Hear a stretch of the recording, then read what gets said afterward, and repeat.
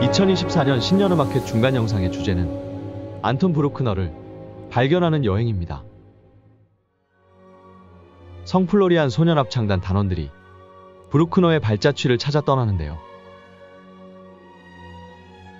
성플로리안 수도원은 브루크너가 어렸을 때 성가대로 활동했고 성인이 되어서는 오르가니스트로 활동했던 곳입니다. 그리고 사랑하는 오르간 아래 묻히고 싶었던 브루크너가 이 성당 지하에 잠들어 있습니다. 그가 태어났던 린츠 근교 마을 안스펠덴을 비롯해서 음악 활동을 했던 도시 린츠,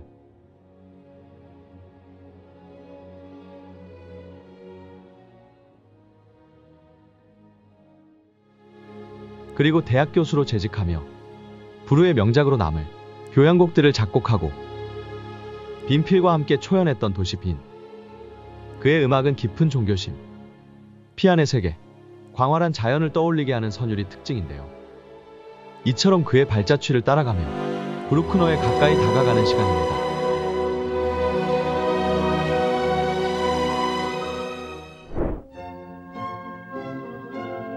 발트마이스터는 지금도 독일에서 하리보 젤리나 맥주 또는 차에 쓰이는 허브 성갈퀴인데요.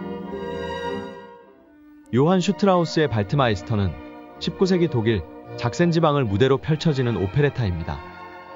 등장인물들이 성갈퀴가 들어간 술을 먹고 벌어지는 이야기를 재밌게 풀어냈죠. 두 대의 플롯이 만들어내는 앙상블과 혼들의 선율이 인상적인 곡입니다. 요한 슈트라우스는 이 오페레타의 주선율을 편곡해서 다른 곡들을 만들기도 했습니다. 오스트리아 온천마을 바트 이슐은 인기 있는 휴양지였는데요. 이곳에 빌라 에르데디라는 집을 살 정도로 요한 슈트라우스가 좋아하던 곳이었죠. 이곳에 머무는 동안 많은 곡을 작곡했고 편안함을 느꼈다고 합니다. 그의 친구 브람스와 함께 사진을 찍었던 장소도 그의 빌라였죠. 왈츠 이슐은 휴양지 이슐의 경의를 표하는 곡입니다. 요한 슈트라우스가 죽고 1년 후인 1900년에 콤차기 지휘에서 초연했습니다. 요한 슈트라우스 사후에 발표되어 유작 왈츠 2번이란 부제를 갖고 있습니다.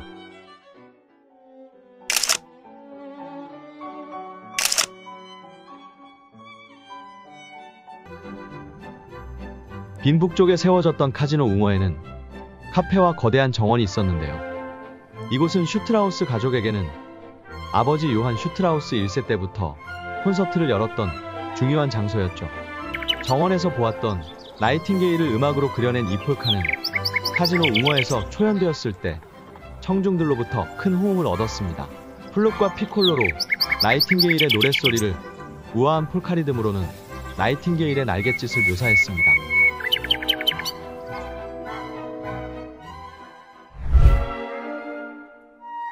(1873년) 빈에서 상수도가 완공되고 완공을 기념하는 의미로 슈바르첸베르크 광장에 분수가 만들어졌는데요. 이 곡은 당시 수도 사업에 참여했던 빈 대학교 지질학 교수 에두아르트 쥐스에게 헌정됐습니다.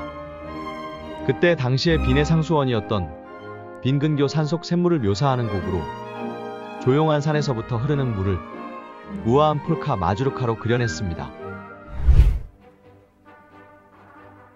1890년 빈에서 새로운 시청사가 건축되고 시청사 안에 있는 대연회장 개장을 기념하기 위해 대연회장에서 큰 자선무도회가 열렸습니다. 그리고 7호 오케스트라와 슈트라우스 오케스트라가 연주하게 되었죠.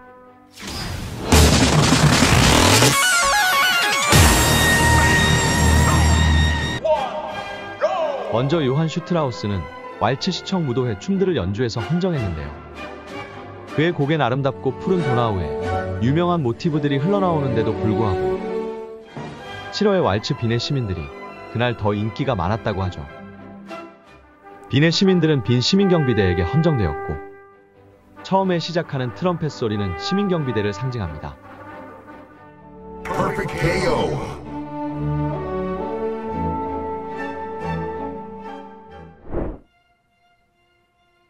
브루크너 탄생 200주년을 기념해서 선곡되었습니다. 브루크너가 1854년 성플로리안 수도원에서 활동할 때 작곡한 곡으로 원곡은 내 손을 위한 피아노 곡인데요.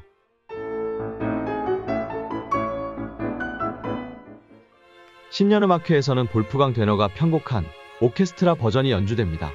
브루크너에게 피아노 레슨을 받았던 후원자의 딸 마리 루켄슈타이너에게 헌정됐습니다. 6개의 짧은 곡으로 구성되었고 프랑스어로 여름, 암탉 같은 제목이 붙어 있습니다.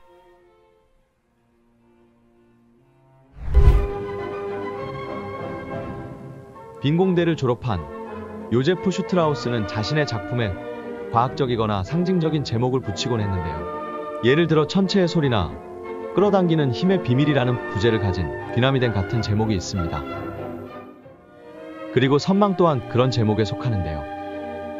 그런데 왜 굳이 이 제목을 왈츠에 붙였을까요? 의과 대학생들의 무도회를 위해 작곡되었기 때문인데요.